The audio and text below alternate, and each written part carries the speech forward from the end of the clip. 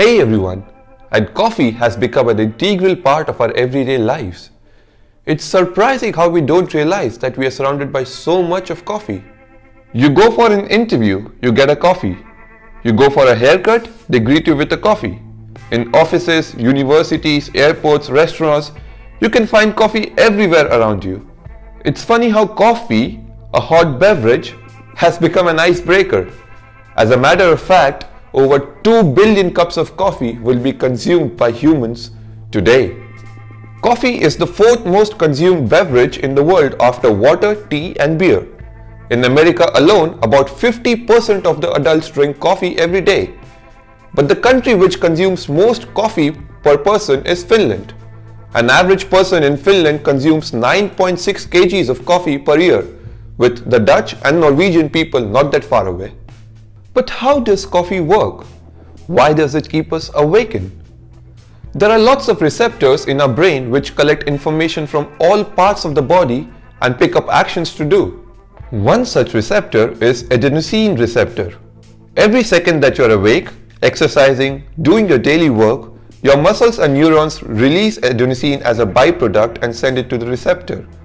When enough of adenosine accumulates in the receptor, your brain orders your body to slow down and not send any more adenosine. And this makes you feel drowsy. Coffee has caffeine, which stimulates our nervous system. Coincidentally, caffeine has similar chemical structure as adenosine.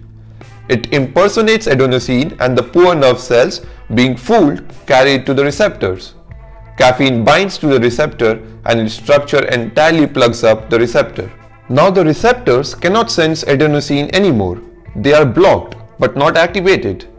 With the receptors blocked, there is increase in the neuron firing in the brain. The pituitary gland sees all this activity and assumes some kind of emergency. It orders the adrenal glands to produce adrenaline, which is the fight or flight hormone. It has number of effects on the body, like your pupils dilate, your heart beats faster, breathing tubes open, liver releases sugar for extra energy, and muscles tighten up for actions. And the cumulative effect of all these activities is that you feel awakened. In simple words, if your brain is a car, then caffeine doesn't press on the gas. It just blocks the brake so that your car keeps on moving. Today, if you go to a cafe, you will have tens of choices for coffee. Cappuccino, latte, mocha, and so on. But all of these coffee is brewed using one of the two beans, either Arabica or Robusta.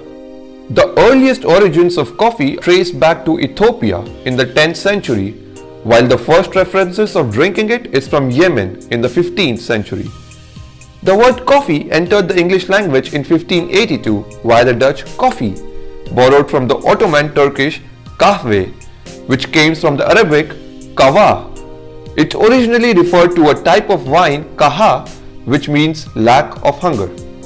Today, over 90% of the coffee production takes place in developing countries, with over 25 million producers worldwide relying on it for a living. The most expensive coffee in the world comes from Indonesia. It's called Kopi Luwak. If you order a regular cup of coffee, it would cost you from $2 to $5. While a cup of Kopi Luwak would cost you from $35 to up to $100. Though it's very expensive and it may seem very luxurious, it's disgusting because it comes from the poop of an animal, the Asian palm civet. These civets know how to select and eat the best coffee cherries. Their digestive enzymes then ferment the beans of the cherries to improve the flavor.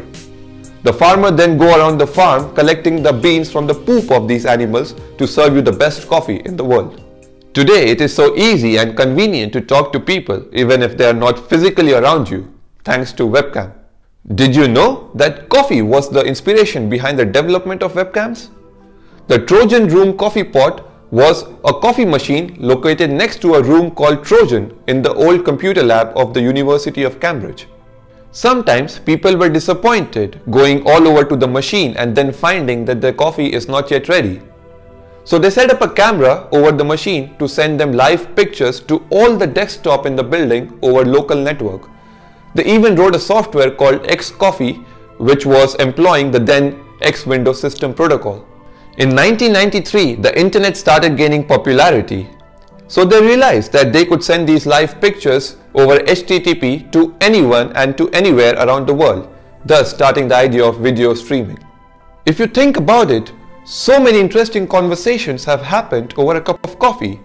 So many inventions and discoveries have been made while sipping in coffee. So the next time you drink coffee, don't forget to wake up.